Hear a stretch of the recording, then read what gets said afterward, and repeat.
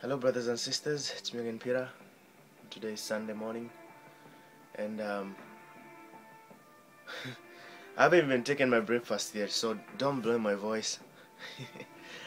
I want to share a dream I had last week on the 13th, and in this dream, I was in Israel, and this Jewish man came to me and looked me in the eye. He just kept looking at me, and then he called me the Benjamin. I don't know what that means, but he called me the Benjamin. And then when he called me that, I was filled with the Holy Spirit, and I felt like fire was burning through me. And I started quoting the scripture, like the prophecies of Ezekiel. And I started like preaching to the children of Israel. And I said, the Lord has gathered you from the lands of the north, from east and west and south, and he has brought you here. And the Lord has established the nation of Israel. And no longer is it divided as it was in the past. Now the nation of Israel is as one. It is one. Judah and Ephraim are one in the mountains of Israel. No longer are they divided. No longer Israel is it a divided kingdom, but they are one in the mountain of Israel. So I kept preaching and preaching, quoting this scripture. They just continued to come out like I don't know. They just kept, like, I felt like when I was speaking, I felt like fire was devouring through me, and I was telling them, the Lord has said, once He has established the nation of Israel, once He has brought the children of Israel back in this land, David the Messiah will be your prince forever. The Messiah is coming. My last message was the Messiah is coming. He is coming. And His reign is from everlasting to everlasting. He will reign forever. The kingdom of God is coming. And I kept preaching and preaching, quoting the scripture, quoting the prophet Ezekiel. And I woke up. And when I woke up, I was like, that was like, it was so vivid and so real. And then something creepy happened the next day. The next day, Saudi Arabia bans the name Benjamin. The next day, on the 14th, Saudi Arabia bans the name Benjamin in Saudi Arabia. So no kid in Saudi Arabia can be named Benjamin. So I know it sounds creepy, but it was so powerful. And the truth is, Jesus is coming, and we better be prepared for His coming. No matter what you're going through right now, no matter what addiction you are in it, Jesus can set you free. Remember the God we serve. He is mighty to save. He is the same God who split the Red Sea in daylight so that His chosen people may pass through.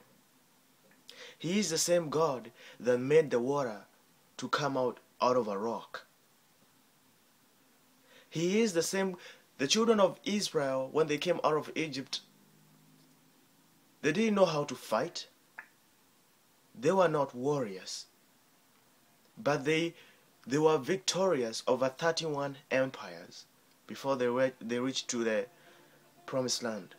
They were victorious. Do you know why they were victorious? Because the Lord was with them, and because the Lord went before them. Keep resisting evil, and the Lord will go before you and level the ground for you.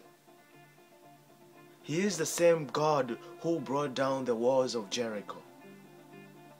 He is the same God who protected Daniel from the den full of lions. And He is the same God who protected Shadrach, Meshach, and Abednego when they were thrown into the fire. He is the same. He is the same yesterday, today, and forever. Whatever war you have in your life, it can come down trembling. Jesus can break that wall. If He did break the wall of Jericho, He can break everything. He can break any addiction. He can break anything that is creating hindrance in your walk today, if you're willing. He says, I stand at the door and I knock. If any man hears me and open the door, I will come in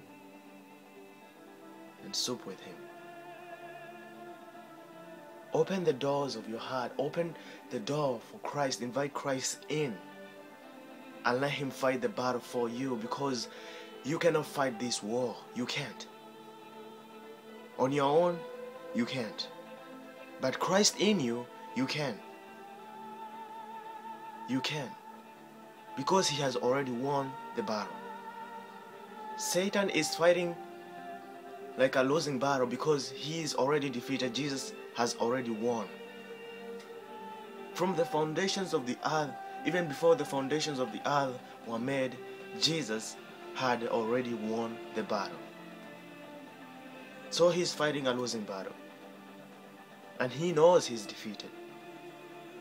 He knows he's defeated. Christ the Lord wins in the end. And we win. We who trust in the Lord. Not on our own strength, but in the Lord. Trust in Him. And believe me, you will see miracles and wonders when you trust in the Lord. Because He is the same yesterday, today, and forever. He is the same God who said He's going to scatter the children of Israel, but later gather them and establish them into one nation. And we have seen it. We are witnesses. Has it not happened? It has. And the children of Israel, they are back in the land. In our generation, Israel is a nation. A king is coming. The King of glory. The Messiah. Whose reign is from everlasting to everlasting. And He is coming. So be prepared and get ready. And always rejoice in the Lord and abide in Him. Abide in His word and pray that the Lord may fill you with the Holy Spirit, that He may baptize you with the Holy Spirit. Like John the Baptist said, I baptize you with water, but the one who comes after me, He baptizes with fire and the Holy Spirit.